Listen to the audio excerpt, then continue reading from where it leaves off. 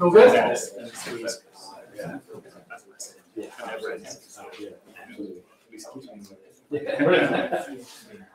Good, we're all good to go. So welcome everybody in the room, and we've also got people online via the Spotlight platform. That's right, isn't it? Hopefully you're going to be in for a real treat on an otherwise grey and cold day. So yeah, we're going to basically, before I even get to there, housekeeping. Otherwise I get shouted at by Amber. So there's no fire drills planned this afternoon, early evening. If the alarm does go, it's real. There's basically two exits, you can see where they are. And then the assembly point is, do you know where the Drake's Leap, the reservoir is? Basically over there by the cafe. So, but yeah, hopefully we won't have the alarm going off. If you haven't already found them, the loos are at the back. There's 3 unisex loos, so just use them as you need to.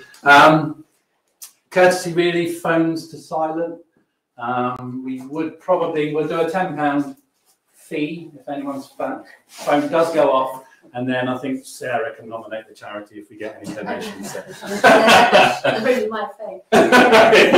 So welcome everybody. So we've got some people online as well. So as we go through, anybody online, just feel free to ask questions at any point. So to get going, really, I just want to give you an introduction. So today's all around assessing your product's impact. So looking at carbon footprinting of products, but also if you're a service-based business, there's quite a bit of read over. I was going to talk a little bit about NetZen itself. So that's a sort of successor to a really successful program that Plymouth University did called Low Carbon Devon. And SWMAS, I'll tell you about me in a minute. But we worked a lot with Low Carbon Devon, so it's great to see that NetZen's got the support, is up and running. So anything else you want to add there? Just to say that Net Zero Exchange is a platform and a project that's bringing together researchers and businesses. Hopefully you can hear me. And yeah, you would have joined by coming onto this event, so please explore the platform and see what you can find on there. Brilliant. Okay, thank you. So what we're going to take you through this afternoon, once we've done the little intro, we're then going to set the scene by giving you a bit of a framework from the legal perspective. And I'm really pleased we've got Adam and Sarah from Womble Dickinson. I used to find it a mouthful, but it's rolling off the tongue now. So they're going to give us a sort of framework of where we're at in terms of current future legislation. And I think Adam may touch on sort of greenwashing and the sort of danger areas around that. Then we're going to have a bit of Q&A after that, because it might throw up some worries, might throw up some concerns. So the whole point of today is just that we're not packing out the full agenda. So we want loads of time to ask questions and get the best we can from the people in the room, the experts, but also get a good bit of networking going on. Take a little short break then, and then I'll be coming back and talking you through the theory of product carbon footprinting, which in itself probably could be a week's course. We're going to condense that to about 20-25 minutes. So it's going to be fairly high level, but hopefully give you the tools to do this for your own products in your own businesses. And then really pleased, is he here yet? Russ here? Ah, excellent, yeah. So we've got Russ Wakeman from Two Drifters Run to actually tell you how they've done it. So right from the horse's mouth, and it's a really interesting case study. Got some really interesting conclusions that come from it. So, and then we're just going to sort of bring it to a close. Any final questions? And then I suppose if there's anybody that wants to engage further with the Net Zero Exchange, they can talk to Claire or Amber. Paul, so you still going to be around? Yeah. Yeah, fine. So yeah, it's going to be fairly informal. So just, I think everybody's happy. Just take questions as they come up. So with no further ado, I'll hand over to Adam. You first. Sarah's first. Okay. It's fairly simple, just left and right. Thank you very much. Okay. Well, good afternoon, everybody. My name is Sarah Holmes, and I am a legal director at, I'm not quite sure where to stand actually. I need to be able to see my notes at times. Maybe I can put them. So I'm a legal director at Womble Dickinson, which is a transatlantic law firm. I've been specialising in environmental law since 1990, and Paul and I have shared various platforms over the years as we've looked at the development of environmental law, firstly from the 1990s as a point source pollution control focus, and then it's gathered greater scope, and now we're looking at some really quite complex market mechanisms in order to change people's behaviour. So I am going to cover CBAM, which I will explain what that means for those who don't know in a moment, and Adam is going to deal with the legislative framework, Green Claims Code, and extended producer responsibility in the second half of our presentation. So the first thing we're going to talk about is carbon border adjustment mechanism, which is EU legislation, and I'm going to explain how it's going to affect UK exporters to the European Union and what the UK government has in mind if it's in power in 2027 in terms of introducing the same concept for UK imports. And the philosophy is set out on the slide. I won't repeat too much what's set out here, but it's basically an effort to try to capture what is called carbon leakage. So that is when we purchase products from overseas that are very carbon intensive in their production, and we don't take that into account in our marketplace. So there's no price attached to those products, which reflects the fact that they've been manufactured in a way that is highly carbon intensive and doesn't really provide an incentive, if it's not recognised, for people to change the way in which they manufacture. And this is a common approach in EU environmental law of attaching price to a cost to inefficient or polluting techniques in the hope of shifting behaviour to drive standards up.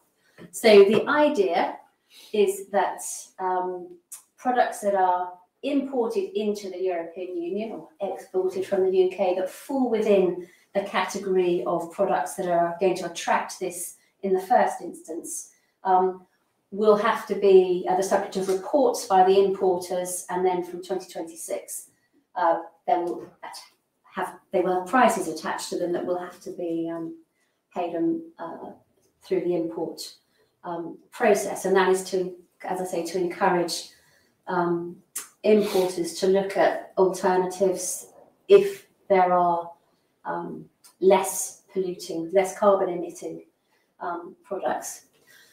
So the goods, I'm going to need my list for here to avoid making lots of lists on my PowerPoint, so I'll put them on here, not really be able to read it from distance. Okay, so before I do the list, oh, actually the list is on here, sorry, it's because I can't see to read if I wear my glasses, and I can't read if I'm wearing my distance. I can't, yeah, so I need to be able to see. So the 6 products that are going to be subject to CBAM are cement, iron and steel, aluminium, fertiliser, electricity and hydrogen. And the plan is that when CBAM is fully phased in, it will cover around 50% of the emissions that are generated in sectors that are covered by the European Union's emissions trading scheme that we used to be a part of, and now we have our own emissions trading scheme. But the idea is that these are highly carbon intensive sectors, and the EU wants to see prices attached to imports of those so that they will be able to be reflected in market price. So initially, CBAM is only going to be applicable to raw and simple goods, and then in due course, as we've seen with previous EU systems, they'll be expanded to other sectors. So, again, typical of EU legislation, there's a gradual run into the full effect of the legislation. So from now, EU importers are going to need to get familiar with reporting on the carbon intensity of the materials that fall within CBAM. And at the moment there are several methods of calculating carbon intensity. So there's full reporting in accordance with the EU methodology, which I actually couldn't locate. I don't think it's yet been published, but there will be an EU published preferred methodology. Secondly, there are 3 equivalent methods at the moment that can be used. And then there's a third alternative, which is only available until July this year, which is report based on default references, reference values.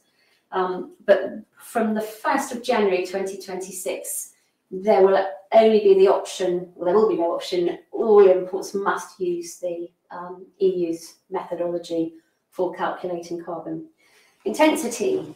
And from the point at which when we get to the 1st of January 2026, the importers will have to purchase CBAM certificates, which will correspond to the emissions in order to put a price on those emissions. And the price is going to be calculated based on the weekly auction price of the European Union's emissions trading scheme and be expressed in euros per tonne of carbon dioxide emitted. And what will also happen in the period from 2026 to 2034, for those of you who are familiar with the European Union's emissions trading scheme, is there are free allowances in that which are given to certain sectors as part of the trading mechanism. Those are going to be phased out. So the certificates will be bought during the year. They don't have to be bought at the point of import, but they will need to have been acquired before the importer submits their mandatory reports to the relevant authority within the relevant member state. And to avoid double counting, there will be provisions to enable account to be taken where the country of origin has already imposed a carbon tax on the manufacture of the products.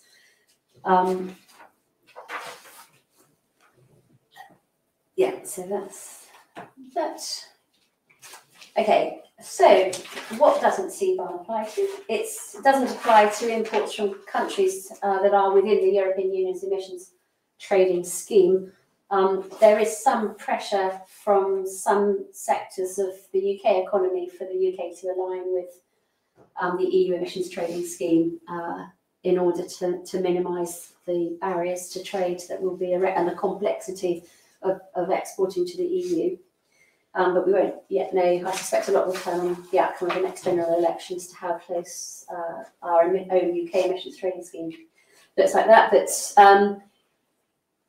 so all members of the single market are already within the European Union's emissions trading scheme. Also linked countries included within it are Iceland, Liechtenstein, Norway and Switzerland. And CBAM won't apply. There's a de minimis threshold to consignments and goods whose value does not exceed 150 euros and won't apply to goods used for military activities.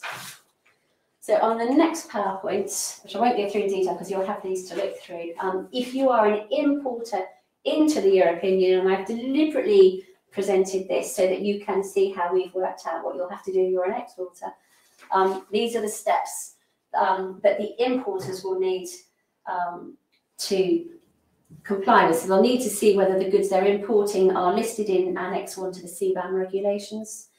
They then need to notify their national CBAM competent authority to get registered, and they will upload quarterly reports onto the CBAM competent authority in their own member states register.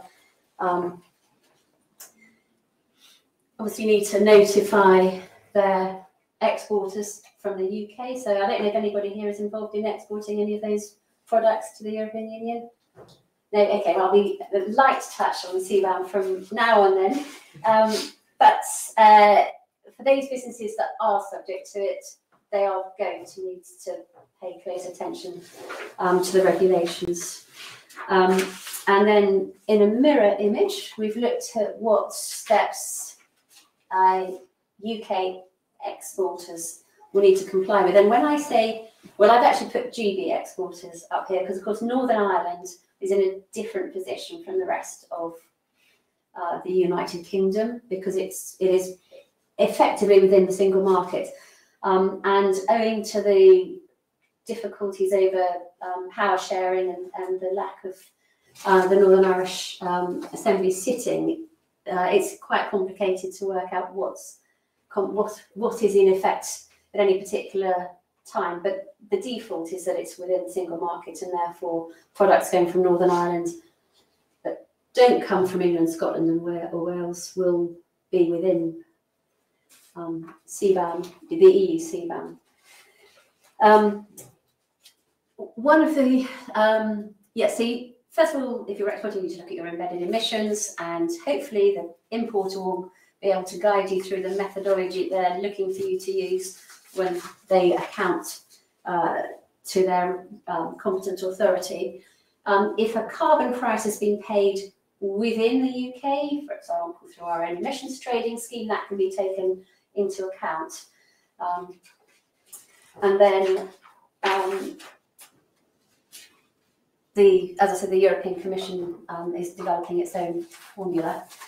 A consultation was carried out last year in the UK on our own CBAM tool, and the Conservative government has advised it's proposing to implement CBAM in the United Kingdom by 2027, and it's going to continue to consult and have another consultation on the mechanics of a UK CBAM. The idea is that there will be some similarities with the EU in that it will apply, a tariff effectively will be applied on imports of emission-intensive products based on the embedded emissions in the imports. The UK CBAM is proposed to also include ceramics and glass, which the EU CBAM scheme currently doesn't. But UK CBAM is not proposing to include electricity imports in the CBAM regime. It would be applied to Scope 1 and Scope 2 emissions, but not Scope 3 emissions. And there will be a carve out of carbon prices that have been paid in other jurisdictions, so for example the European Union. One area of difference with the European Union is that there won't be any mandatory product standards proposed as part of UK CBAM.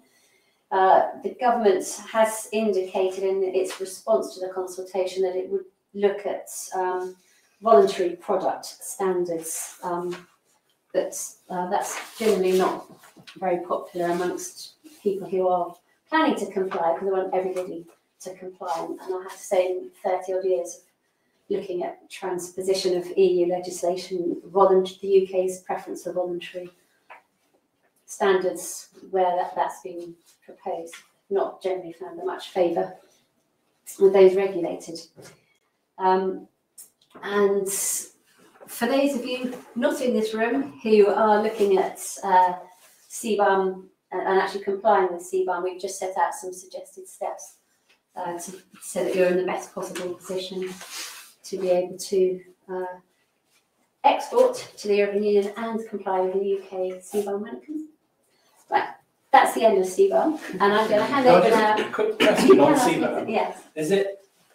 I've sort of read that obviously they're starting with the high intensity products. Yeah. But it sounded very much like they're going to roll it out down through the whole product supply chain. Yeah. So even if you're not affected today, have it on your radar for, and I presume they'll publish some sort of Annex 2 or whatever it is when they're going to do the next. Yeah, so the benefit of the EU legislation is that because you have member states, multiple member states multiple languages, different ways of doing things in different member states, there's always quite a long lead in time, and the Commission publishes proposals that get consulted on, and so you do have time to plan and to respond to consultations in your own country.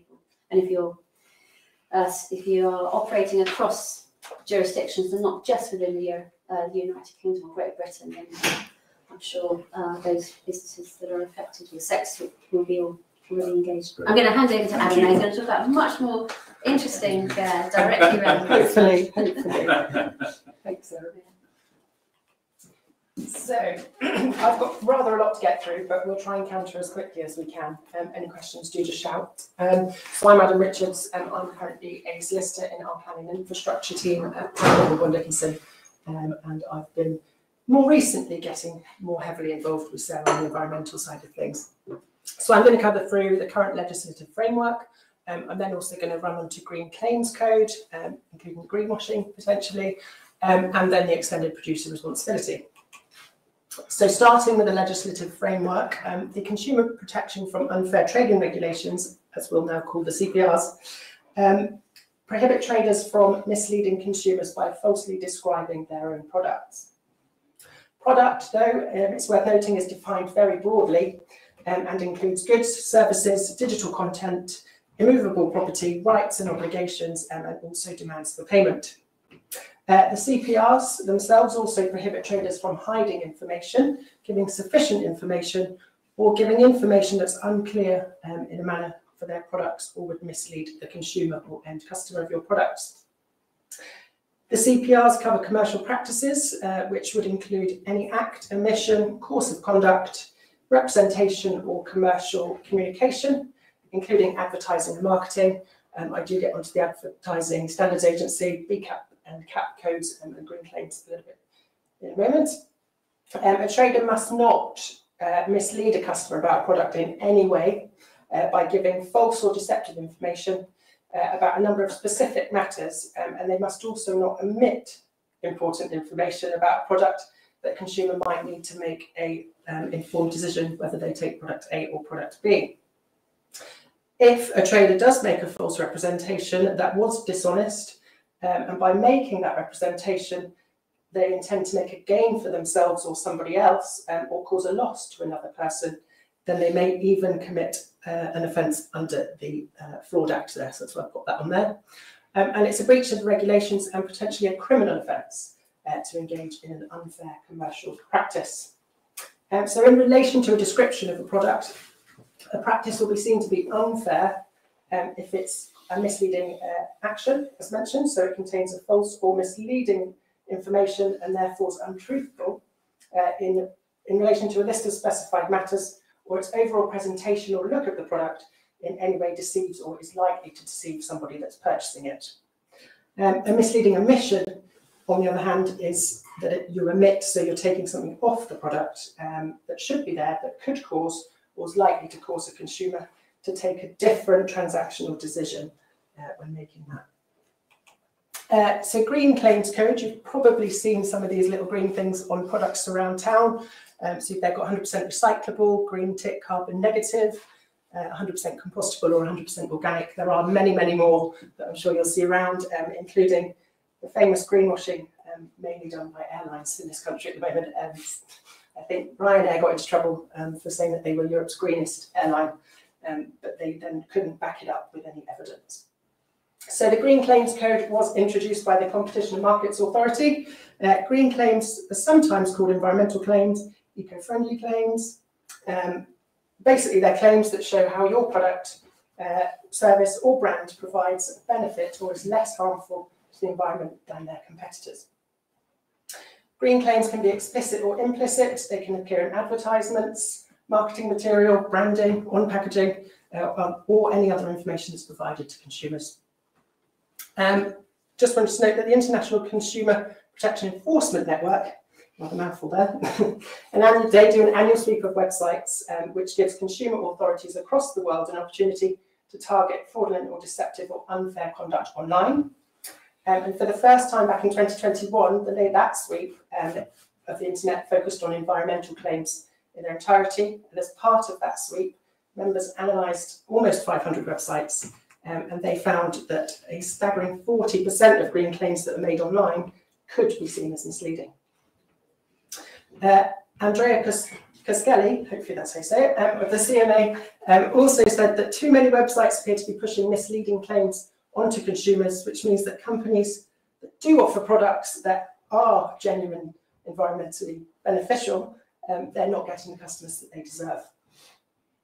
So for a claim to be green, you must have one of the, well, all of these 6 things that are on the screen. So first of all, it has to be truthful and accurate. So for consumers to make an informed choice about what they buy, the claims must be truthful, accurate, and a claim will be misleading if there's any inaccuracies of impression, even if the claim is factually correct. Businesses must live up to the environmental claims they make.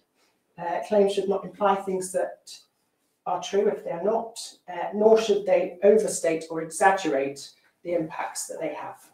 An example here would be potentially saying that a plastic bottle is 100% recyclable when it isn't. So if the cap isn't recyclable, you couldn't put that on your bottle. And broader terms such as green, sustainable, or eco-friendly are much more likely to be inaccurate. So before making a green claim, you should ask yourself, is the claim true? Can I live up to the claims I've made on the product? Secondly, they have to be clear and unambiguous. So claims should be worded in a way which is transparent and straightforward, so that consumers can easily understand them. In essence, the meaning that the consumers are likely to take from looking at the product, service, or goods. Vague and general statements, again, are probably more likely to be misleading. Again, you ask yourself for this question, is the meaning clear to the end consumer? If it's vague, does the explanation assist that consumer to make the decision? And does it relate to the entire product? Or is the information useful or just confusing? Thirdly, you must not omit or hide important information. So what's not said in a claim can also influence the consumer's decision that they make. Customers could be misled by nothing said about an environmental impact of a product, and it's important to think about the whole life cycle of a product, including where the product will eventually end up, i.e. landfill or recycling. So if you're making a comparison, it must be fair and meaningful. So if making a comparison, so for example, product A is better than product B for the environment, which is made by product C, then the comparison must be fair and meaningful. Product or service also should meet the same needs, and it should be for the same purpose as the alternative product. And it's all about allowing the customer to make clear, informed choices when they purchase. So the question is there to ask is the claim comparing like for like, and is the comparison fair and representative? 5, I've already touched on this, but consider the full life cycle of the products, all from creation to disposal. So customers, as I'm sure you're aware, are becoming more and more aware to product life cycles and impacts on the environment that they're making themselves. So it's important that the information be provided where necessary, especially electronic goods, and where they can be disposed of in a good manner. And then 6, so finally, all claims, however small, should be backed up with robust and credible evidence, which is easily accessible to the customer and for you to be able to find out. All information does not need to appear on the packaging itself. The use of QR codes, you see one here, is becoming more and more common for things like that for recycling on products. So claims there are genuine when they properly describe the impact they have and they're not hiding any critical or misrepresenting crucial information. So enforcement of green claims. So the Competition and Markets Authority, the CMA, are the UK's primary competition and consumer authority. They share consumer protection law enforcement powers with other bodies such as trading standards, and again we'll touch on the CPRs there, who are established to enforce consumer protection law in relation to advertising. As I said, you've got the BCAP and CAP codes. So green claims are currently regulated by the sector or product-specific requirements, for example, energy efficiency, and legislation on consumer protection, the CPRs. The CMA, in every case that they investigate, will consider carefully who is the appropriate party, whether that's the manufacturer, the wholesaler, or the retailer of the product, and in particular, it will be the people or the persons who are best to provide redress for what has happened. Consumer protection law covers what businesses say, how they present it, and of course what they fail to say about environmental credentials of their goods, services, brands or activities. We do have at the moment the Digital Markets Competition and Consumer Bill passing through. I did check today, it's now on its final reading in the House of Lords, so potentially that could come as an act relatively soon. So the bill currently passing through shows that addressing greenwashing in the UK is a policy priority for the government. And whilst the UK proposal is less ambitious than its neighbouring EU directives, if it is passed, it's going to allow the CMA to enforce and impose fines of up to 10% of annual global turnover for a company. So some pretty big powers there. And it's a bill to provide the regulation of competition in digital markets, to amend the Competition Act and the Enterprise Act, and to make other provisions about competition law related to the protection of consumer rights, and to confirm other connected purposes. So that's one to keep an eye on. Trading standards have got powers under Schedule 5 of the Consumer Rights Act, and the Competition and Markets Authority also have powers for enforcement. I've popped some enforcement and penalties here, so I'll just run through them quickly. So many breaches of trading standards law are criminal offences, and they can be prosecuted in the magistrates or Crown Court, and a successful prosecution may have a range of consequences, including a criminal record, punishment or sentence to an unlimited fine, 2 years imprisonment, and where a business is prosecuted for fraud, theft or money laundering, in addition to that, or instead of trading standards offences, you could get up to 14 years imprisonment, so it can be very, very serious. You can be ordered to pay compensation, and ordered to pay costs of any investigations that the CMA want to make, and potentially confiscation of the assets or forfeiture of the goods themselves. You could get a simple caution or a formal warning. It's offered as an alternative to prosecution where it's in the public interest to do so, and therefore there is no obligation on trading standards to do so, but it's at their own decision to make.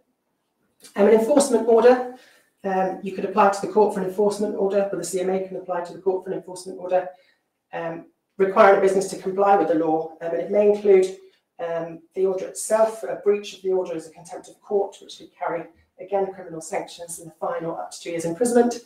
It could be an order to take enhanced consumer measures, including changes to business processes and paying compensation to victims. An order to pay the costs of the investigation, as I mentioned, and a requirement to publicise the order to the public. You can be granted an undertaking, so an undertaking is a formal way for a business to comply with the law and where appropriate take enhanced consumer measures. Or a compliance notice is a notice that will require the business to take action to stop doing something. And in general, there'll be a deadline to comply with it in that compliance notice. And then if you fail to do so, it could lead to more formal action by the CMA in the courts. EPRs, the extended producer responsibility, is about making sure that businesses that manufacture, import or sell products are responsible for the end-of-life environmental impacts, not just when they're made. So the extended producer responsibility for packaging was updated in January this year. Packaging fees they've been deferred for a year. DEFRA and the Environment Agency will provide an indication of these fees when they can. These will vary on the materials reported. In future, waste management fees will also vary depending on the recyclability of the packaging. So the easier they are to recycle, the more likely the fee will be lower. The regulations will apply to all UK organisations that import or supply packaging. But you need to collect and report packaging data if the following apply. So they've got, if you're an individual business, subject to a group, not a charity, they're exempt. You've got an annual turnover of £1 million or more based on your most recent accounts, or you were responsible for more than 25 tonnes of packaging imports in 2022, or you carry out any packaging activities. There are small business exemptions, but I did just note there that all coffee shops employing more than 10 people will be required to provide collection points for single-use cups from 2025.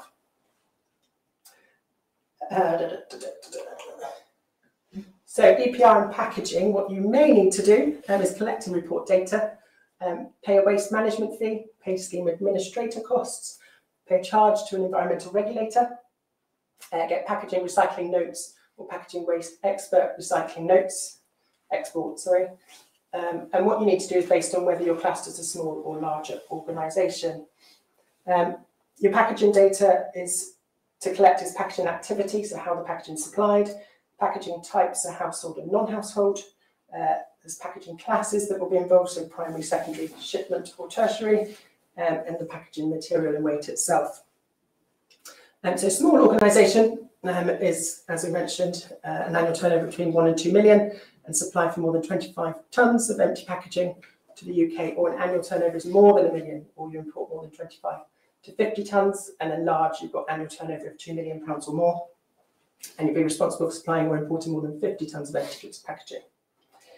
The deadlines are laid out in the regulations.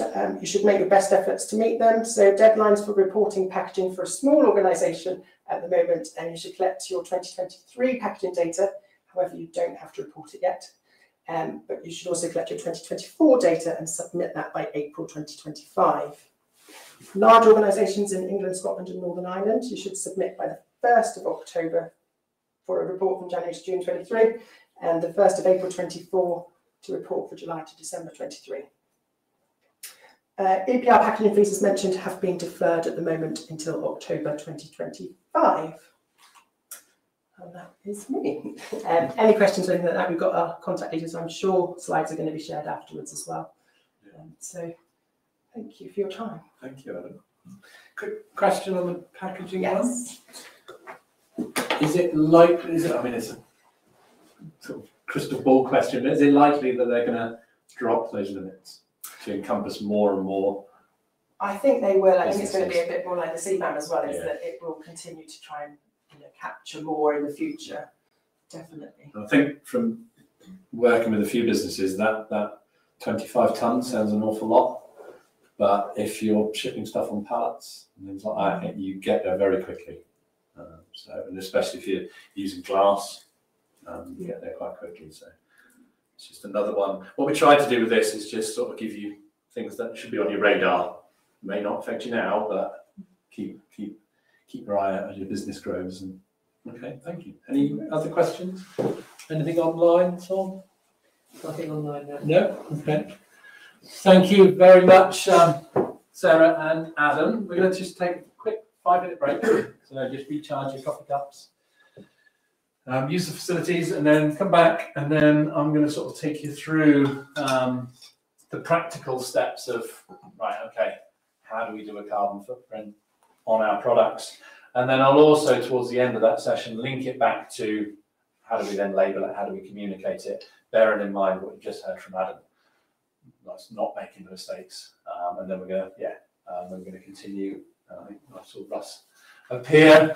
You battled the floods, well done. So Russ will be doing the case study from Two Drifters, pulling it all together really, and showing you how a business has done this, how they talk about it, how they went about it. So yeah, quick 5-minute break. If you want to pick our brains during that break, then by all means. So we'll aim to get going again just before sort of 20 past. Are we still on track, Amber? Yeah, good. Good. Yeah, just grab a coffee and then we'll start again in 5 or 6 minutes.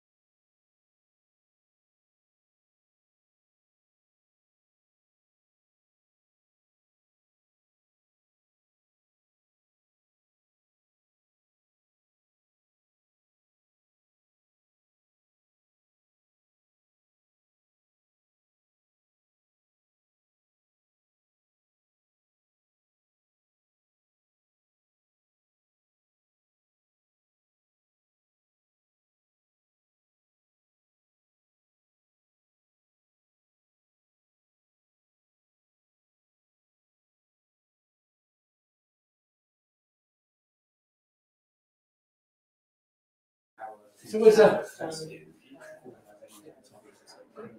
always a shame to stop the stop the conversation. Sorry. It's that sort of fine line. Do we just let the conversations roll? Yeah. Do we keep going? I mean, we have got quite a bit of hopefully bit of spare time, so we can certainly pick up the networking. Just check from Saul. We got no questions or anything online? No, we're all good. Okay, so I'm going to take us through now, similarly to sort of Adam and Sarah really. This is a big subject, product carbon footprinting, but I'm going to try and approach it in quite a simplistic way, quite a high level way, but give you the tools and a framework to walk out and at least make a start. So, as I said, we've worked with Low Carbon Devon and the Net Zero Exchange, and really happy to be here, and it's great to see you guys here. In terms of me, as Sarah touched on, I go back quite a long way in environmental and sustainability era. I was chatting to a client yesterday, and it was my first ever visit to a client, and I was about that big, and I was doing an internal audit with the auditor, with the guy that put the system in on 14001, and we worked out it was 2003, so it was 20 plus years. And in those years, I mean, we're now in a totally different space. If we were doing this workshop then, we probably would have had 2 people in the audience at best. So my background is manufacturing, engineering from a process side. I then had the lucky break to get away from manufacturing and get into sustainability. And I always approach sustainability as that sort of three-way thing in terms of product, profit, and planet, so that you can make some decisions which are going to be better for the planet, better for the climate, but you always need to make them with a commercial mindset. So that's sort of my approach. I've been working with SWMAS for 15 years, and it's really good fun working with SWMAS because almost every 3 or 4 years it's like you get a new job. So 2 or 3 years ago, my new job was to create the Make It Net Zero program. So since then, we've probably done in excess of 250, probably approaching 300 company carbon footprints now. We've done a few product ones. So yeah, hopefully what I've learned over those years is actually keep it simple. So I'll try and keep it as simple as we can, but don't want to oversimplify it. So if you've got any questions as we go through, just fire away. So what we're going to cover is 6 steps to creating a footprint, and just take you through those steps nice and slowly.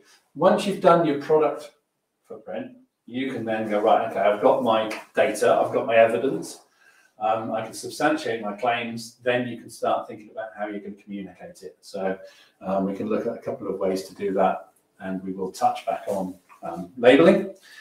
I'm then going to leave it at the end just touching on some useful tools that are out there that you can use, and leave you with some resources, so some links to some databases where you can get some emissions data. And then just finally touch on the sort of global standards that would cover product footprinting. So really, first bit, and this sort of comes back to me from my manufacturing days and everything, is sort of before you go and design something, make sure you're very clear on the definition. So before you go off and start trying to do a product carbon footprint, just stop and make sure you've got the definition right. There's a great quote from Einstein. He sort of, if he's got a problem to solve, he would spend 95% of his time defining what the problem is, and then 5% solving it. So it's the same with carbon footprinting for your product. Really be clear of why you're starting. So in terms of why you're doing it, well, is it a legal issue? So what we're seeing with the early signs of CBAM is there's something called an environmental product declaration, which is a way of declaring what the embedded carbon is in your product. And even though it's way ahead of probably CBAM, we're seeing customers asking their suppliers for EPDs. So you may want to do a carbon footprint of your product to comply with that. You may want to do it from a marketing point of view, as we'll hear hopefully from Russ, of some of the benefits of promoting your product as sort of more sustainable. You may just want to do it because you're interested. So think about who your audience is going to be as well, because then from the outset you can decide how you're going to structure the carbon footprint. And then lastly, think about how you're going to communicate it. Because if you're doing it from your own point of view and you're not going to go public with it, you don't have to worry about all the legislation out there. So you might just want to do it as an interesting internal project. So make sure you've got a real clear goal for your carbon footprint before you start. Adam touched on it a little bit in the presentation, this thing called product life cycle. So when a product gets made, we generally start with some raw materials, and in some cases those raw materials have to be extracted from the earth. So we've got right from getting the raw materials out of the ground. You then probably process their materials, do something to them, change them in some way, and then probably hand them to a manufacturer. And then the manufacturer will pick up those materials, start putting them together, and you'll be then starting to build your product. Once you've made your product, you've then got to get it into your hands of your customer. So then you've got to be thinking about the embedded carbon, the impact of distribution. And then, I think was it excluded from one of the legislations, the product use phase? Did you say, or was it? You touched on use, didn't you? But anyway, so then you've got to think about how your product's going to be used. And there's a really, when we come on to communication, there's a really interesting footprint example of a tea bag, and it's quite surprising when you see. And then lastly, about end of life. So basically what happens to your product once it's finished its life, what happens to it at that point. Flipping back and sort of opening up a little bit is the other thing in terms of your product, is try and move to what we call a circular model, so that we don't get to that end of life. So that if your product has finished its phase of use, can it be remanufactured? Can it be upgraded so that it goes back into the loop again? But and in terms of setting the boundary, so this is how you're going to wrap your arms around that product lifestyle. There's three sort of common boundaries that we see set. The first one is called cradle to gate. So basically think of cradle as a sort of newborn. So you're taking some newborn materials, you're manufacturing it, and then at the point of manufacture, when it gets to the gate of the factory, that's the end of the cradle to gate footprint. You've then got the second term, cradle to gate, but if you're a retailer, so you would wrap your arms around the materials of manufacturing, but because you're retailing it, you pick up carbon in the distribution. And then the last one, really, if you're making final products, so if you're making final products go straight to a consumer, you then get the term where a lot of people know it, cradle to grave. So that is encompassing the whole life cycle. And what we see is the complexity does get very complex when you start to go into the in-use phase, because you've really got to understand how your product is being used by your consumer. And then end of life is also, for a lot of companies, really difficult. So I was working with a really high-end, beautiful sort of furniture manufacturer. They do beautiful curved wooden products, and they don't really have a handle on what's happening to their products at the end of the life. We don't think many of them get there, because most people, if it's a beautiful work of art, won't just, if it's broke, they won't just bin it. So we're having some interesting conversations with them about the end of life. So that's the three sort of boundaries, the common boundaries of setting a product footprint. Paul, is there another one that I've heard of, cradle to cradle? So that kind of incorporating that circularity, so kind of buybacks and yeah, so return scheme, things yeah, it's a good point actually. Cradle to cradle would be the one where you're encompassing that circular model, so that you're looking after that product from its birth back to its rebirth almost. So yeah, thank you.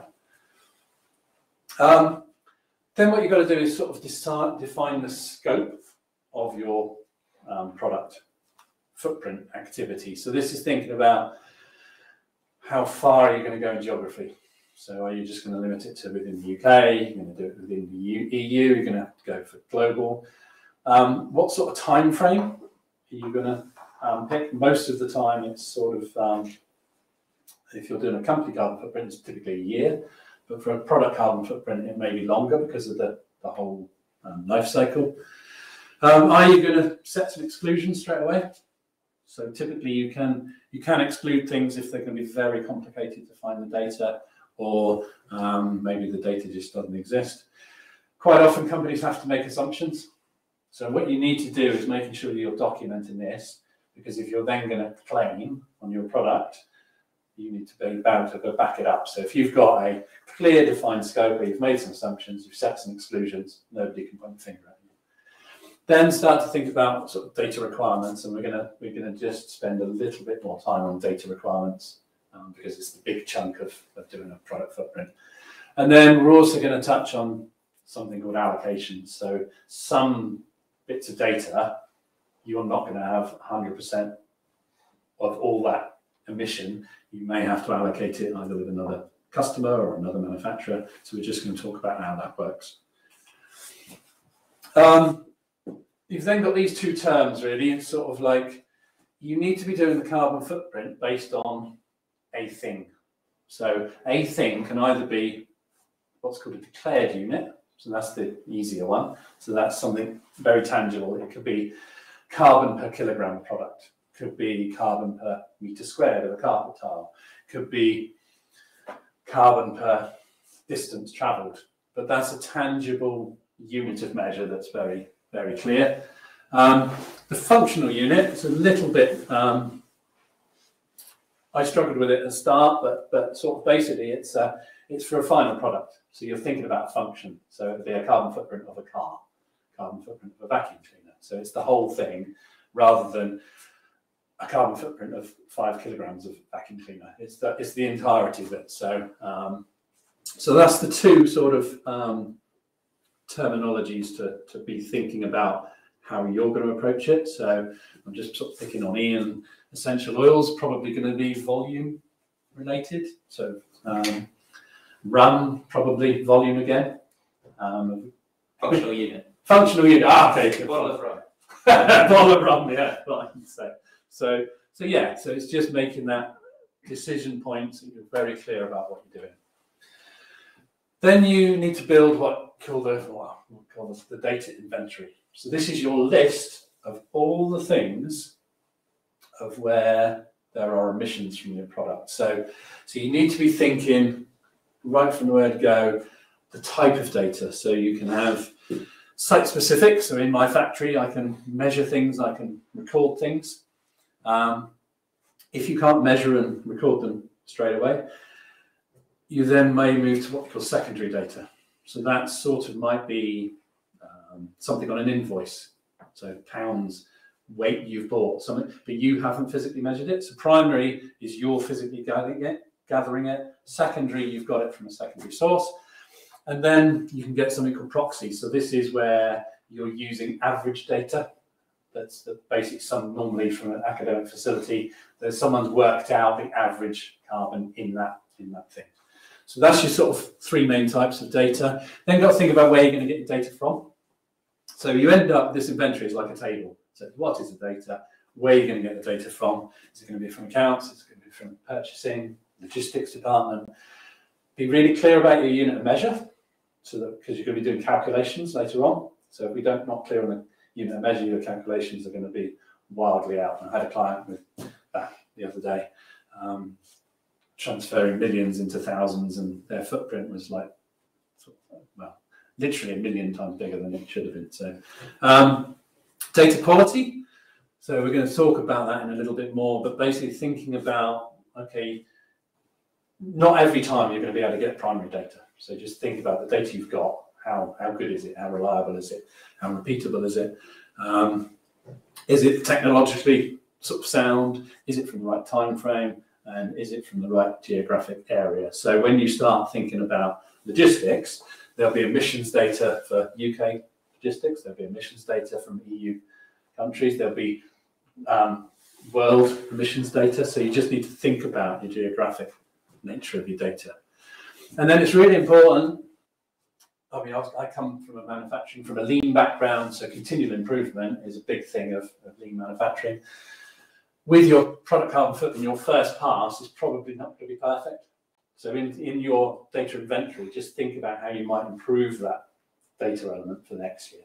So reason why this is all slipping off the tongue is we've got Kurush in the audience who's joined SWMAS as our knowledge transfer partner, and he's working for the university with us on a 2-year program doing Scope 3 framework tools, but also product carbon footprinting. So Kurush helped me sort of pull the slides together and everything, and it's really interesting. His early work on Scope 3, there's a big area around data quality, because that's where we see a lot of companies making some difficult decisions and quite sometimes some wrong decisions. So once you've got your data inventory, then it's the fun bit. If you're an accountant, or if you're minded that way, I couldn't do this bit. So basically, you're just going to now go down your data inventory and go collect that data, go find it. So, but hopefully now, because your inventory's pointed you in the right place, you know the unit measure and you know where you get it from. It should be fairly simple, but it will take an awful long time. I think it'd be interesting to see what Russ says about how long it took them to do it. But yeah, also bear in mind, if you're then talking to your supply chain, you've got another dimension of time and complexity. But don't be put off by it. Just follow your data inventory. We said about sort of data collection and quality. Really, this is a good sort of rule of thumb. Really, the sort of lowest of the low is an proxy data times by a sort of an emissions factor. The next sort of tick up would be something measured, but you're then still using assumed consumption rate and the emission factor. Next one up is you've actually measured it, done some sampling. Next one up is you've actually physically measured it, and then the last one is you've really taken that measurement precisely. So think about that as you're doing your product footprint. Keeping up with me? We all right? And then in terms of data quality, because you've probably heard the term garbage in, garbage out. So if you don't get the data right, the whole footprint's flawed anyway. So in terms of data quality, this is the other area you should be thinking about. It is sort of like, is it clean data? So are there any errors in it? Is it all complete? So on your inventory, have you got every single line item, or have you got some missing? Is it comprehensive? Is it what you chose at the start, and is there anything confusing about it? So basically what you're doing is, after you've gathered the data, you're going to use this sort of decision tree to go back down your inventory and just cross-check it, really. And just make sure that it's sort of credible. As we heard, you may be asked to produce it, so it's got to sort of stand up in, hopefully not in court, but if you're asked by a customer. So then you've then got all your data, so you've got all your units to measure, you know how many things that you've got on your data inventory. We've now got to turn that into carbon, because that's the whole point of this, is turning it into a product carbon footprint. So you've then got to go off and find the emissions factor. So a kilo of aluminium would equal so many kilos of carbon. A kilo of gold will have a different mechanism, a different emissions factor. So there are publicly available emissions databases, but there are also commercial ones as well. And so we're going to give you one example of a commercial company who they've got access to, I think, something like 50 different databases. So they can accelerate your product carbon footprint quite quick, but obviously you're paying a commercial fee for that. So these are two quite sort of common ones. You've got the EFDB one, and then you've got the good old UK government one, which will come from the GHG, Greenhouse Gas Protocol database. So yeah, find your data. And then, just on that, so then what you've got, you add that to the end of your column, and then you can start doing the maths. So basically, you're now going to start computing carbon, but not everything that you compute, you won't have it as an entirety. So a good example of allocation would be you're trying to work out the logistics of this, how this mouse pointer got to PC World. It came on a DPD lorry, but on that lorry was another 200 packages. So of the 1 ton of carbon that lorry consumed, right, traveling around the UK, how much do I allocate for my mouse pointer? So if you're going to do allocations, basically put it in red. You want to avoid it wherever possible because it's sort of it's prone to quite large errors. So basically, if you're going to do it, you need to be thinking about what the method is. So you might do it, the DPD example, you might do it on weight, would be a good one to do with logistics. Quite common, you do it on the amount you buy. So if you're talking to a supplier and it's a bit vague what the total carbon footprint of the materials you buy or the products you buy from them, another allocation method would be, I spend £1 million with you a year, you're a £10 million business, therefore I will take 10% of your overall emissions and roll that into my product. So that would be another way of doing emissions allocation. But make sure it's sort of relevant. So cost is relevant, weight is relevant, sometimes it's time, things like that. But be wary on using allocations unless you really have to. Then what you want to do is don't just press the button and then tell the world. You need to basically cross-check your figures. So really go back through it with a fine-tooth comb, checking your data, checking there's no anomalies. So I had a client yesterday, and they were doing the company carbon footprint, and they were 3 years in. So they said, "Oh, can you update our report?" And I said, "Yes, of course." Can you send me your data for 22, 23, and your data for 23, 24? Yes, here you are. I put it all in. And it's really interesting. The carbon was just a flat line. And I was like, that's really strange. So then I looked at the data, and it was identical to the first year they'd given me. So I got in contact with the client, and bless her, she said, "Well, there's nothing changed in the company, so the electricity got to be the same, isn't it? And the gas, and the fuel."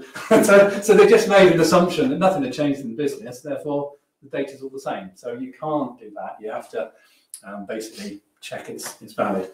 Once you've done your data, quite often you can start drawing some conclusions. So when you do your footprint and you look at this big long inventory, there's going to be 2 or 3 things that have got the lion's share of your carbon. I know Russ is going to illustrate that bang on in a bit. So already you can see where your carbon hotspots are in your product. So use that data to draw some conclusions and then make some recommendations, really. So if you're doing this, and it's the same as if you're doing a company carbon footprint, I don't think you should do a product footprint and just go, it's 10 tons per kilo or it's 10 tons per pound. It's about what you're going to do to reduce that. Because otherwise, if we just measure it and do nothing, you've not really gained a lot. So make sure that you can pull some conclusions out and then make some recommendations. And then it's time to share the results in a legally compliant way, of course. So 2 examples. Sorry, the image on the right is a bit fuzzy. So this is, I said we would sort of talk about some of the commercial products. So this is a product called One Click LCA. And they've honed in on lots of businesses need to do product carbon footprints. So they've built an IT platform to basically do it very quick. They've got access to a whole host of databases. This is another company, Pucketees. So I don't know if it's clear enough from the back, but in terms of the product footprint of the product, where's the biggest emissions? Use space? Yes. So because to make a cup of tea, you've got to boil the kettle. So interestingly now, their packaging informs the consumer only boil enough water for your cup of tea. So they can't do much about that. You can't make tea with cold water, but they're now sort of informing the consumer of what they can do. I like Packer's way of doing it because that's very engaging. I want to read that. I want to get involved. That's okay. There's nice imagery, but there's some pretty bad examples of communicating it to your customers out there. Then we said about labelling. So there is a lot of different labelling schemes out there. Probably the most common one and the one that's got most traction is from the Carbon Trust. So that's what I'm seeing quite often. It's really sad, this sort of job. And hopefully, well, we'll do it now because I've told you. When you're next in the supermarket, start turning the product over, and you'll see some of these labels on the back. So, so that's two examples of a carbon label. So this is where you need to be sure it's very clear and very evidence-based. So they're telling you what the actual carbon is in that T-shirt, and each part is its life phase, which is quite nice. As I said, there's loads of different carbon labelling going on, and I think this is where the Greens Claim Code has sort of had to step in because people were just saying all sorts and misleading consumers. So choose your red. If you're going to use labelling, choose your labelling scheme wisely and make sure it's valid. I then said I'd finish off. I think we're doing all right for time. I was going to finish off talking, just give you some resources and tools. So these slides are going up on PDF, aren't they? So yeah, so all the hyperlinks should work. So in terms of the tools, and this is just a small selection. There could have been slide after slide after slide. So you've got one-click LCA, Umberto, carbonfootprint.com. They were fairly early sort of pioneers, and they got a lot of great tools out there. If you're really brave, the Greenhouse Gas Protocol website is a great source of resource, but you've got to be prepared to understand it, wade through it. But it's free and it's kept up to date every single year. So, and then you've got a whole host of product carbon calculators starting to emerge. So, and then hopefully, if Kurosh does well in 2 years, well, 18 months probably, we should have a SWMAS carbon footprint tool. We're fairly sure. And then emissions databases. So this is where you get your magical emissions figures. So you've got the GHG, Greenhouse Gas Protocol. They do life cycle databases and they're very thorough. You've got then the IPCC. They do another database, and then there's another one through OpenLCA. And also, if you're lucky enough to be working with an academic facility, I think most academic facilities have got extended databases themselves. So the last bit really is, and this is just either your choice or you may be forced to choose a globally recognized standard. So there are two standards that are out there. So there's the ISO standard 1467, and you've then got the PAS 2050 standard. So depending on, remember we go right back to the goal, remembering why we're doing this. If it's to tell a customer what they need to know, they may ask you to do it to an accredited standard. So these standards mean you can go and get a third-party auditor to check your work against the known standard, and then put a certificate on the wall and on your product, and it will hold all its weight in court if you ever got that far. So that is where I was going to finish. Obviously, that was probably about half an hour on a very complicated subject, but I want to make sure we've got more than enough time for Russ, because that I think will bring it all together and bring it to life. So, any questions? Oh. Yeah, it won't be hard for them. The data collected, for example, with essential oils. Yeah. If you wanted to get what the carbon emission cost of a litre of lavender oil, yeah, and the production of that, is that something you could just get off a company or the net, or do you have to actually calculate that yourself? For something like essential oils from lavender would be very specialist.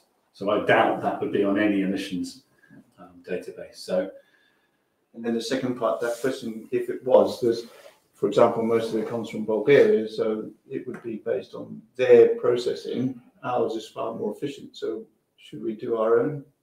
And that's where it comes back to that geographic point. So if you're doing it on your product, I would suggest you probably do it on your processes and UK figures.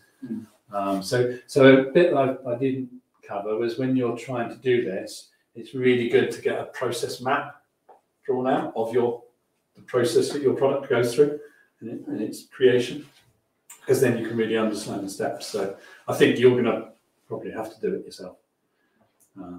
Unfortunately, there'll be some emissions taken. Yeah, but really was just how reliable was it? If it was there, how reliable was it? And should we see the data. We see this even with company carbon footprints. So if you are trying to work out carbon associated with your electricity, you've got two emissions factors.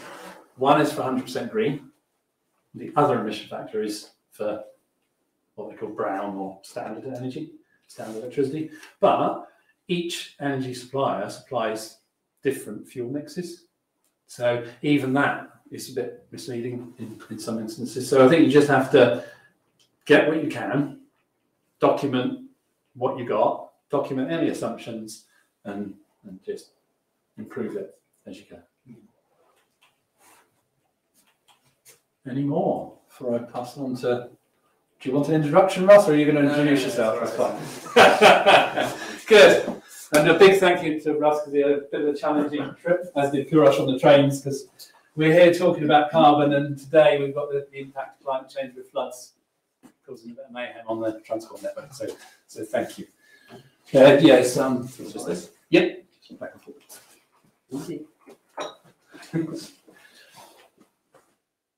Hello, I'm Russ. Yes, I battled the floods and got here. This has been a great setup, and it's very rare that I get to give a talk where I've seen the legal aspects and got worried about what we're doing, whether it's right, and then someone explain exactly how you do a carbon footprint and a life cycle assessment, so that some of my slides I can gloss over because you've covered large parts of it. So that's great. That very rarely happens. I am one of the two drifters, so we're a husband and wife team. My wife is, of course, the other drifter, Gemma.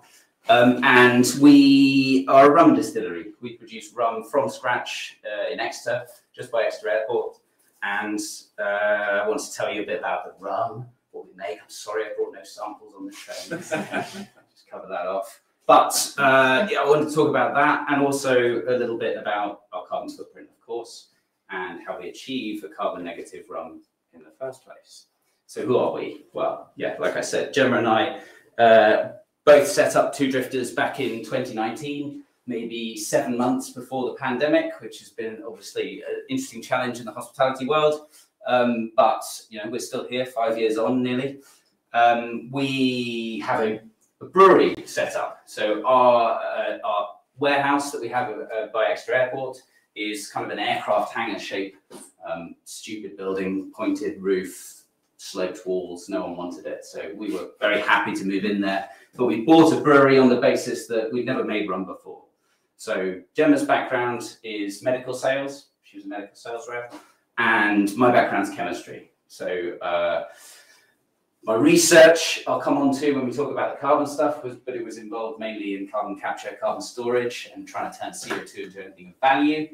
But I was an organic chemist, so distilling was kind of the day job. This is just a much bigger scale way of distilling. So we both sold our house, invested in the business, all the money into the business, so it was all cards in, moved back to Devon because we were in Swansea at the time, I was doing a fellowship there.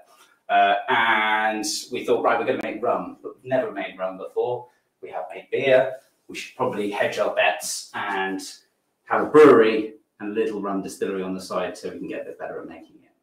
That lasted maybe 3 months of making beer. Then we quickly converted all of the brewery equipment to make as much rum as possible. We went from an initial 80 bottles of rum a week we could produce to now we've got our fully converted brewery. And I say fully converted, this is just a kettle with a copper condenser on top. That is the level of conversion that's required. But that took us to 2,500 bottles a week. So that's kind of where we sit now. Here's a better picture of the distillery. So this is all the shiny stainless steel equipment. And these are our fermenters. We ferment molasses. We then distill it twice and a third time for our white rum, and we produce all of our products in this. As you can see, the silly slope roof here, and the copper condenser that sits just on top of here.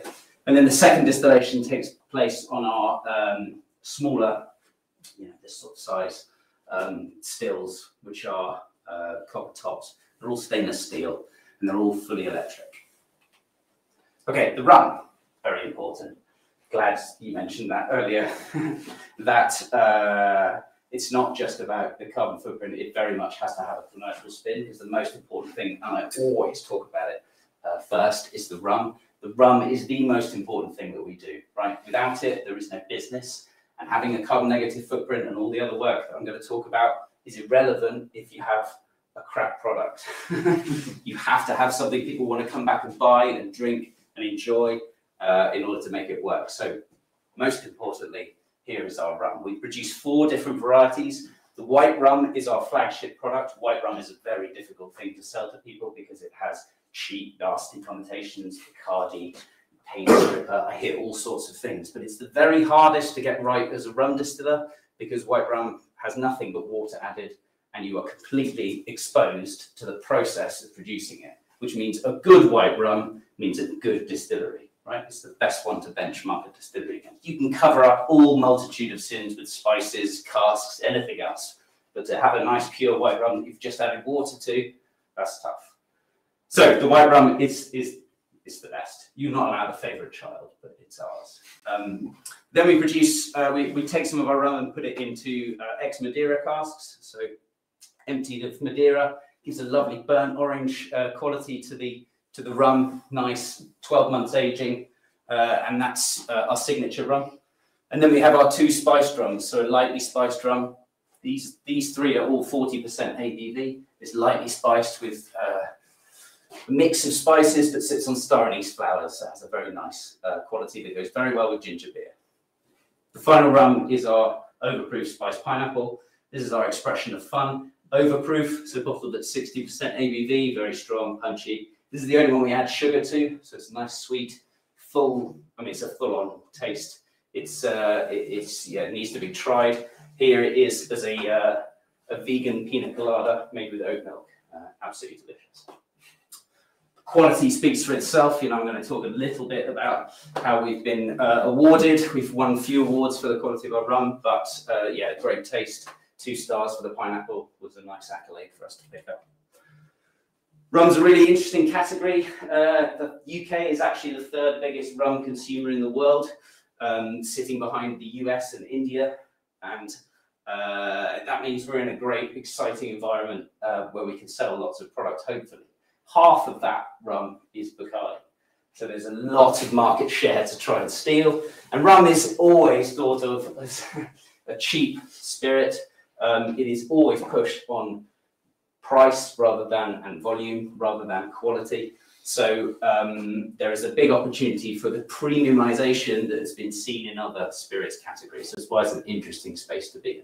This is more of an investor slide than for you guys, but these are some of our partners. So the latest ones and the big highlights on here, certainly when we're thinking about carbon footprint, and use phase particularly, is our airline. And the EasyJet one is actually not announced yet. So I know you're sharing the slides, but 20th of March we go live with EasyJet. We've been with British Airways for a year. So our rum is the miniature on British Airways. It's the signature one, the one in the casks.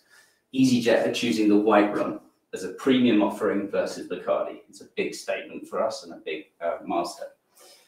These are the other kind of, it's interesting to see, and the last thing I'll highlight is that these are guilty industries that we sell to, right? So if you have a carbon intensive industry, steak restaurant, airlines, they do everything they can to try and reduce their footprint in other areas. And so choosing us is a natural thing.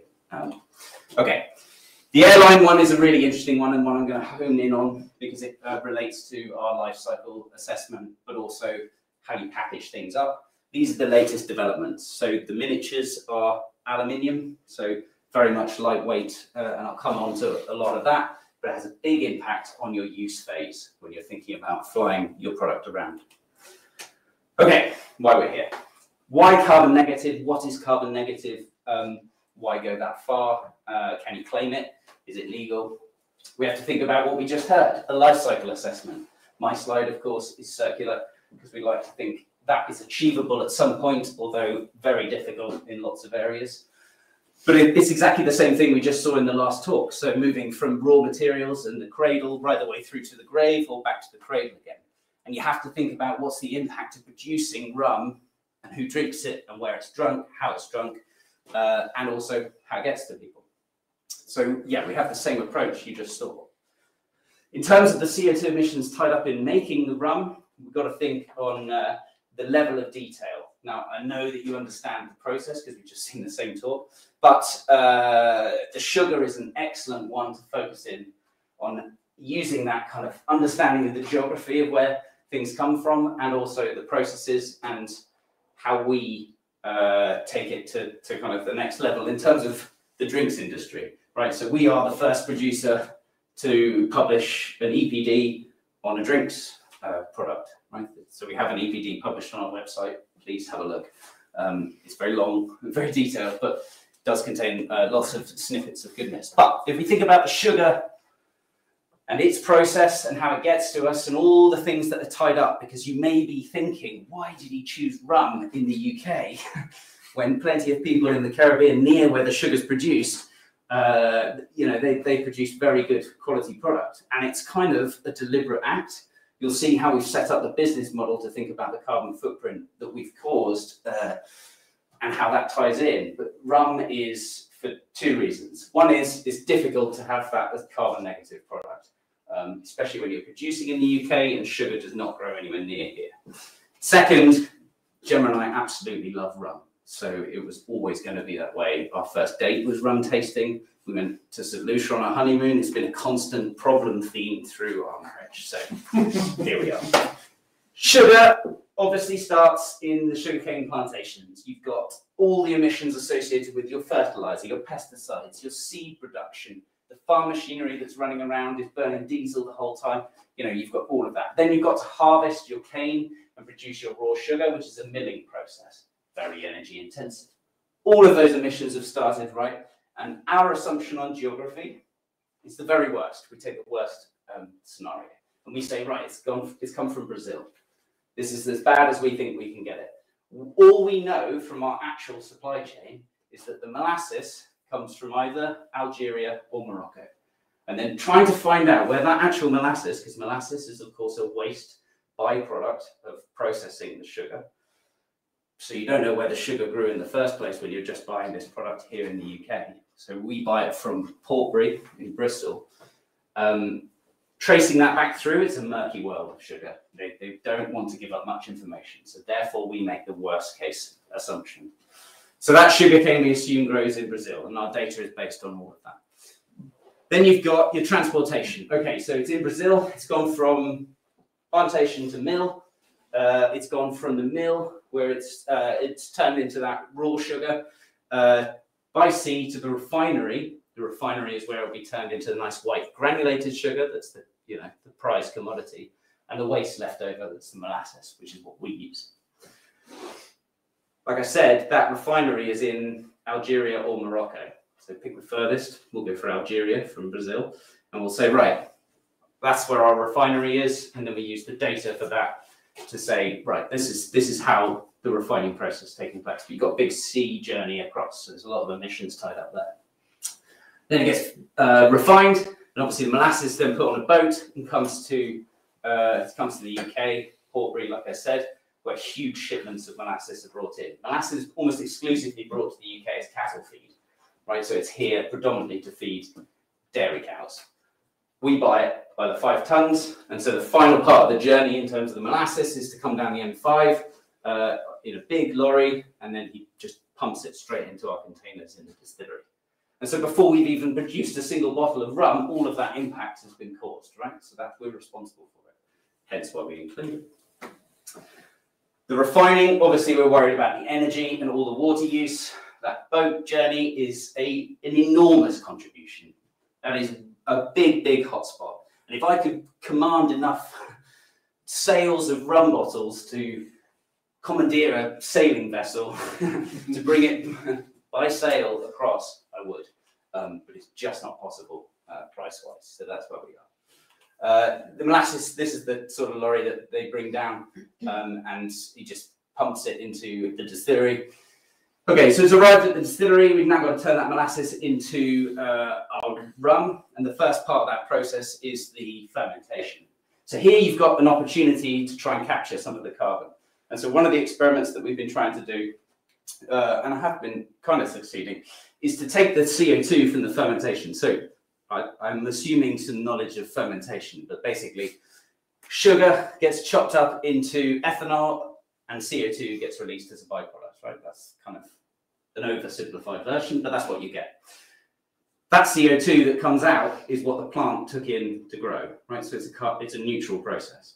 So if you can capture any of the CO2 that comes off from the fermentation, you've got an easy win if you can put it into something else.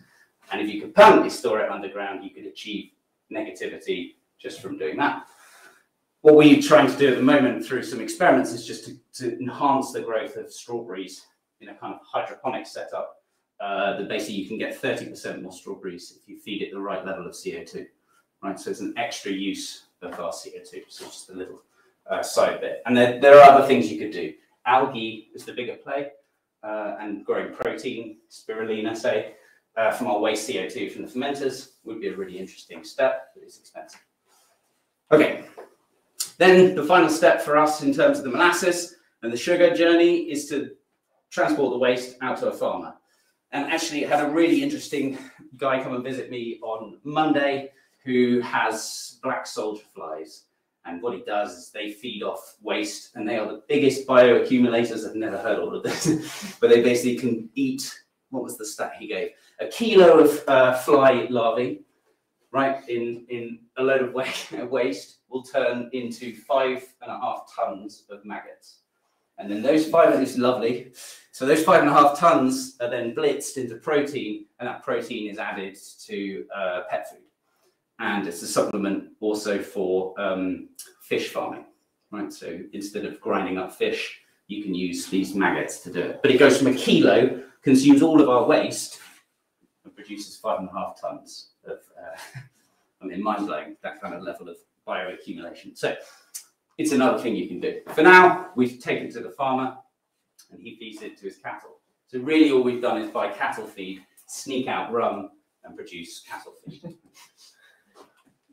Okay, the electric distillery. So this is critical to what we can achieve. Those are all the things, I can't do anything about that sugar journey, right? I can't influence it. I told you our scale of commercial sales, our rate of sales is not enough for me to command a sailing vessel.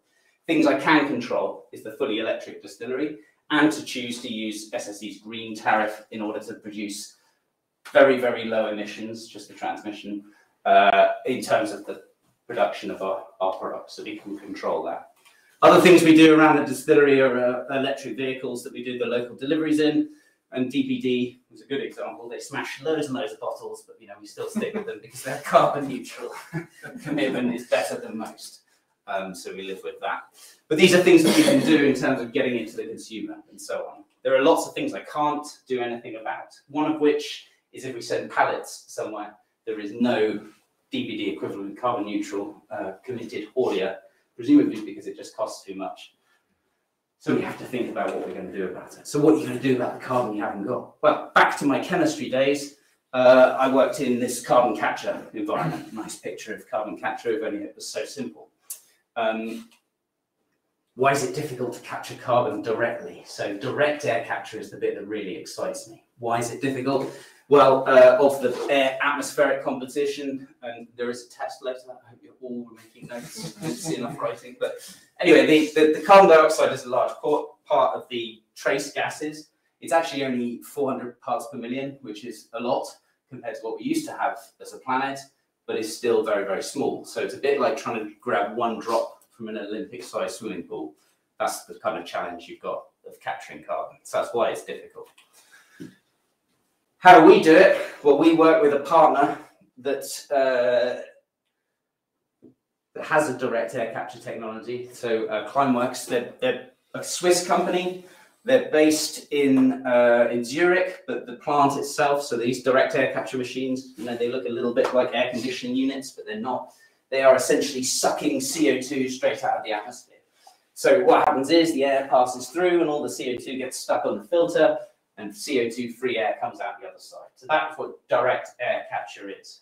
This offers us a way to remove the CO2 that you can't avoid, right? So then the challenge becomes calculate all of the CO2 emissions tied up in producing a bottle of your product, hence the functional unit, and say, right, we're going to suck out all of the CO2 that we can't avoid, as well as all the stuff, everything tied up in the body, so the full life cycle of the product. This little bit is just to show the difference in terms of impact that direct air capture has versus other technologies. Now, the critical thing that relates to what we're talking about here is the verifiable nature of the carbon removal. So here we have a process that captures CO2. It then goes through a secondary process, which is called, by a company called CarbFix, where it's injected back underground and solidified as in volcanic rock. So as in basalt rock, it solidifies and is permanently locked away, right? So just injected in, gone, mineralized. Takes about 18 months for that process to happen. So what you have here is a way of sucking CO2 from the atmosphere and permanently storing it underground. And it's measurable and it's third-party verified, and you can quantify it exactly, because you can say, right, there's that many grams of basalt rock that's now solidified, and I want that many grams of CO2 removed. That's how it works. Then the challenge is, of course, to verify your calculation, your life cycle assessment, and to make the balance work. And that's been the challenge as a distillery. We have removed carbon dioxide in this plant. So they're based in Iceland. Like I said, the reason it's in Iceland is you have the geothermal energy and the large abundance of heat that's required for the phase of capturing the CO2 happens on essentially a sponge, and the way to squeeze out the sponge is to heat it up. If you have to use fossil fuels to heat it up, then why did you do it in the first place? So the geothermal energy offers a way.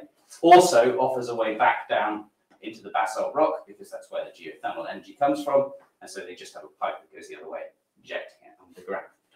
So that's how the carbon removal side works. Then we've got to think about, right, now we know exactly how much CO2 we've caused and how much carbon we need to remove, and we've got Climax who can do it. Why doesn't everyone do that? It's a very good question. It's exceedingly expensive, Climax technology. I mean, just look at it, right? This doesn't look like a cheap operation.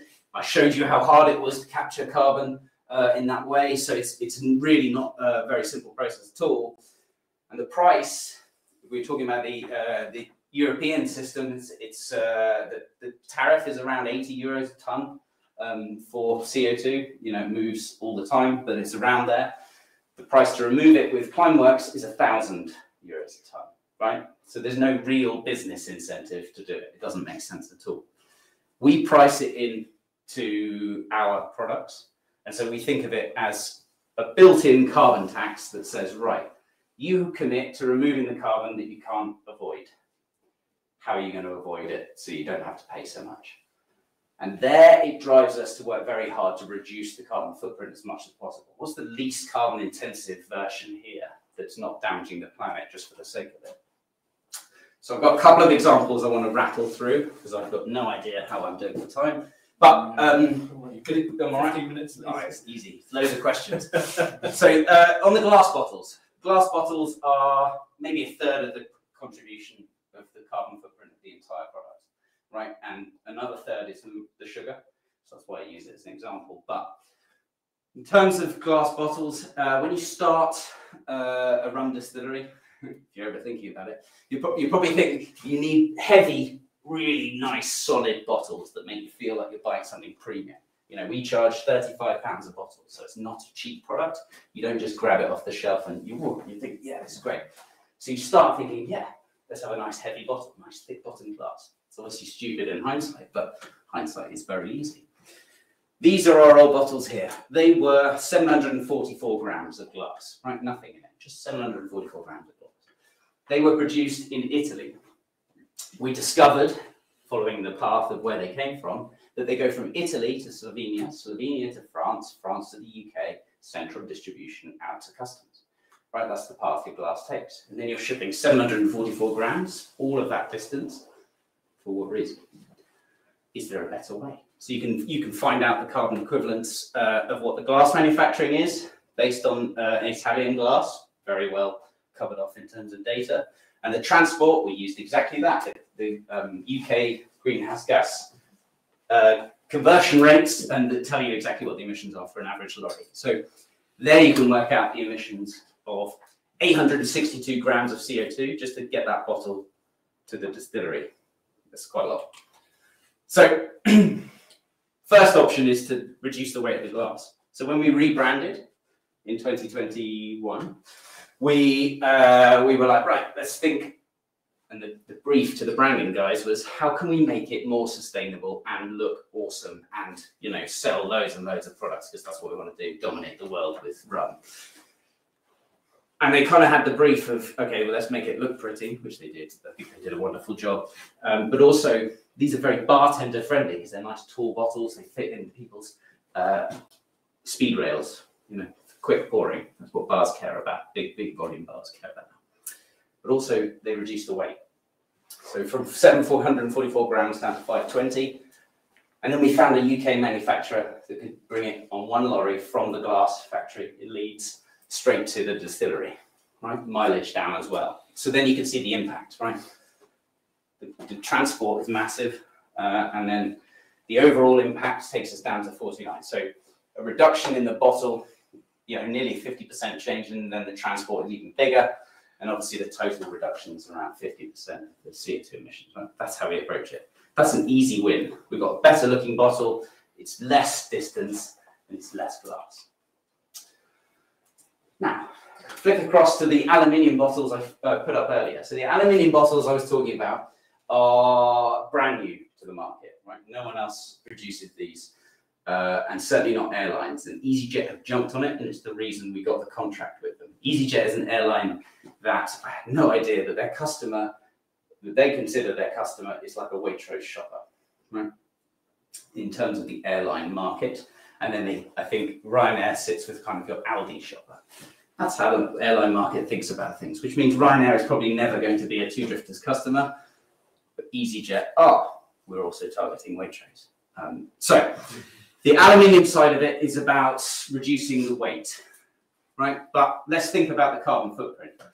These ones, this particular miniature, these are the ones on British Airways at the moment. So here it's the same glass manufacturer in Leeds, so the distance is the same, but the grammage per bottle, 85 grams for a glass bottle miniature, and it's 132 grams of CO2 per miniature. It's big carbon footprint, right? It's heavy glass. Aluminium bottle weighs only 10 grams, right? So the weight of the actual aluminium is dramatically less. However, in order to get post-consumer recycled aluminium, which is what we hope we have, I have not verified that, so I'll explain that in a sec. It comes from Germany, and so the distance traveled is much greater. Then comes the difficult bit about aluminium. So aluminium, we make the assumption that it's virgin aluminium that we're using.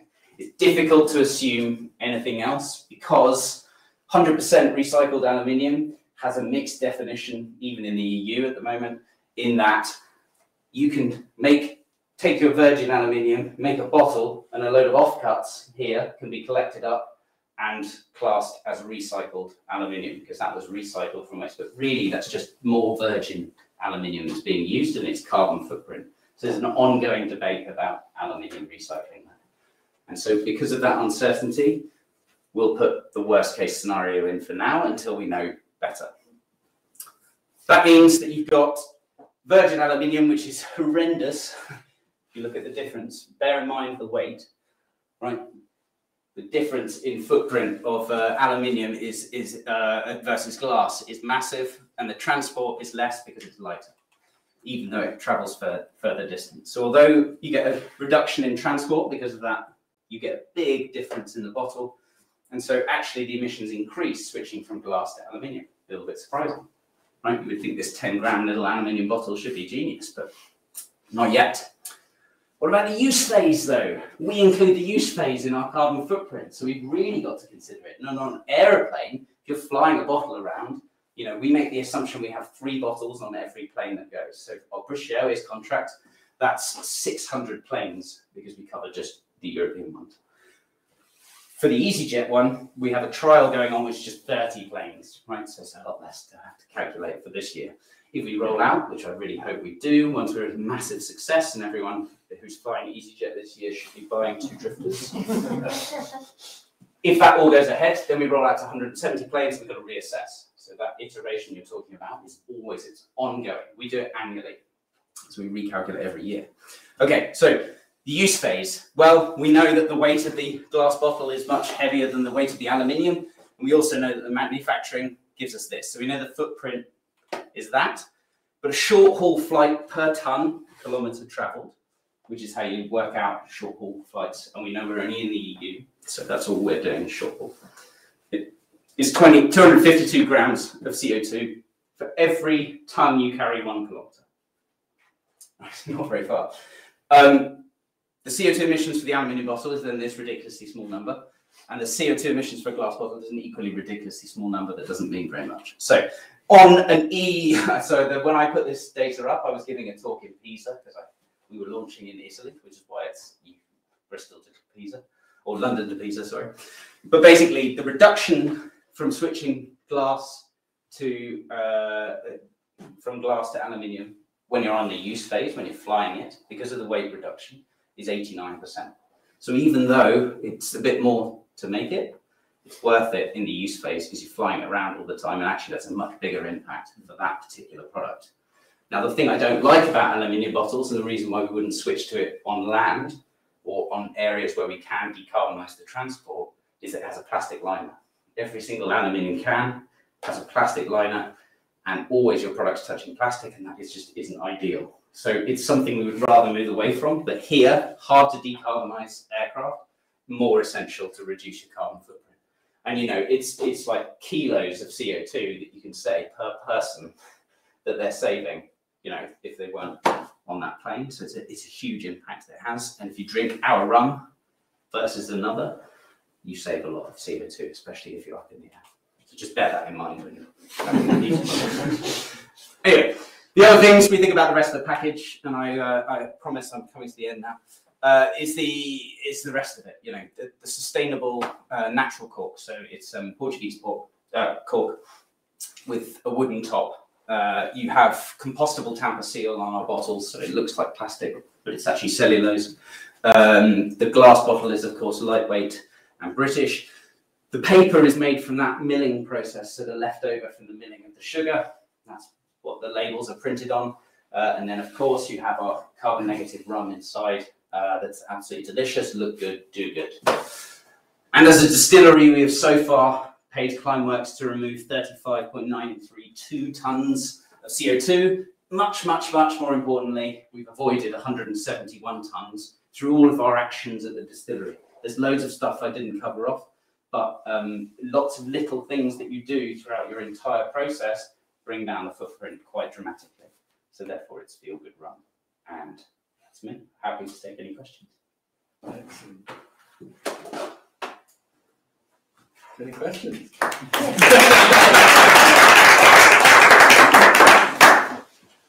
presume that there's a commercial advantage as well with the aluminium, because if I'm an aircraft operator, weight must be key. So big difference, but there's also nothing to stop the other guys sticking their product into it. So for now, we have the advantage because we, early adopters of it. But the rest will catch up, I'm sure. And then how do you convey this to the consumer? It's, so if I pick it off the shelf in Waitrose in a year's time or whatever, is it on the back of the bottle? Is it?